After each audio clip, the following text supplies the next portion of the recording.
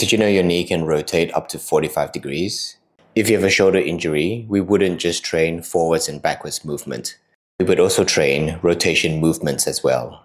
So for knee injuries, why do we only train flexion and extension movements and ignoring its rotation component? This is the most popular exercise to improve tibial rotation, but I personally don't think it's that effective.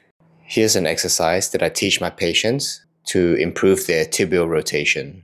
With your feet slightly in front of your knees, place your hands like this, and let's check your tibial internal rotation range. The injured side has less tibial internal rotation. To rotate inwards, you're actually using these muscles.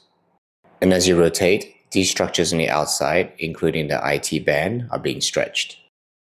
Let's try this instead to improve your tibial internal rotation.